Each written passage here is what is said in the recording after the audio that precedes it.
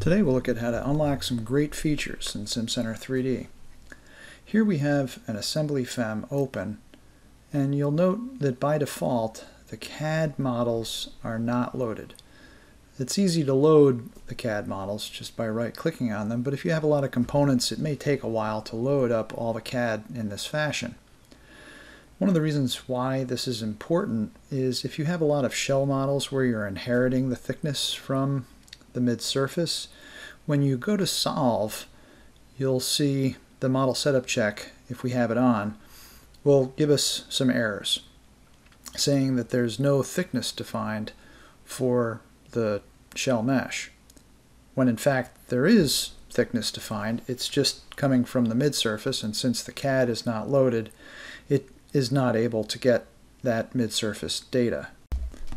So just to review how that mid-surface thickness data can be inherited, we'll open up the component FEM and edit the mesh associated data, and there you can see that we're inheriting the thickness from the mid-surface.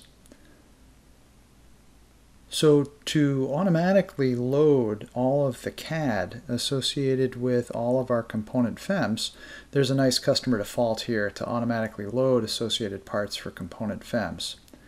Now, whenever you make a change to customer defaults, in order for those changes to take effect, we need to restart.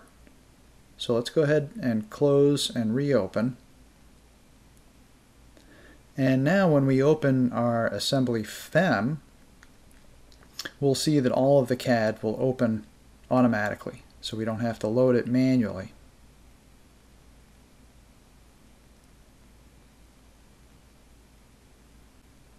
So here, just to double check, let's go ahead and expand our component FEMs and the CAD underneath it, and you can see that it's all loaded.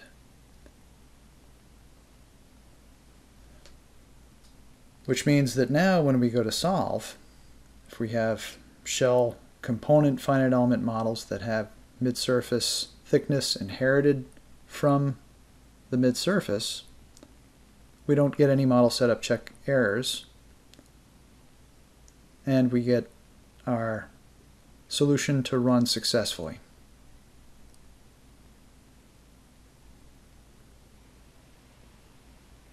So here, let's go ahead and open up the results. We'll look at one of the subcase results for displacement, and we can see that that ran successfully.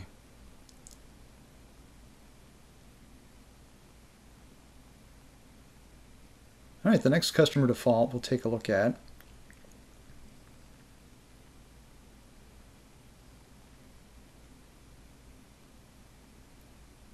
is also on the General section in the FE Model Create tab, and it has to do with assigning names for polygon bodies coming from the master and idealized parts.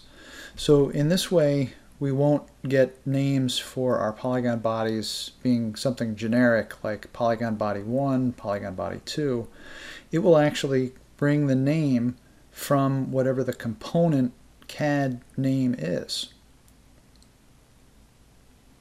So here you can see that for both of our component FEMs there, that we have our polygon body names coming from the CAD.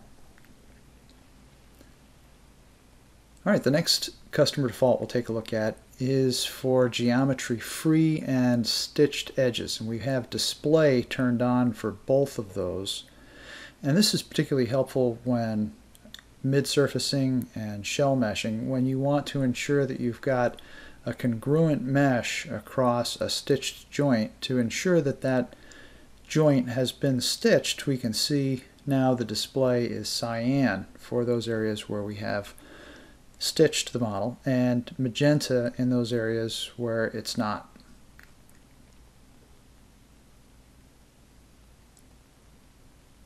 Alright, the next customer default we'll take a look at is under meshing, and here we have the ability to, on the General tab, to use polygon body names for the meshes. So this works particularly well with our earlier customer default where we were getting the names from the CAD for the polygon bodies. So now that will bring those polygon body names forward into the meshes that are created on them.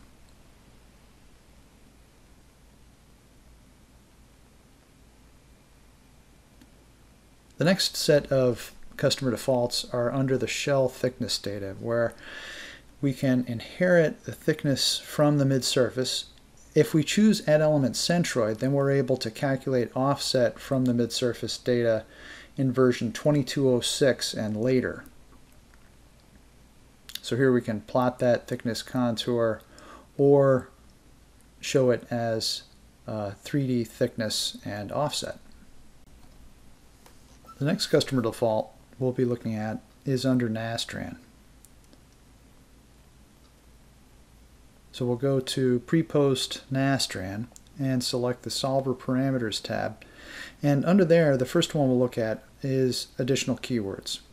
This has to do with shared memory parallel processing. We have a keyword parallel equals, and we can set that number equal to something less than or equal to the number of cores that we have on our computer. And the way you can check to see how many cores you have is by going into system information and looking under the processor line there. Here we can see I've got 6 cores.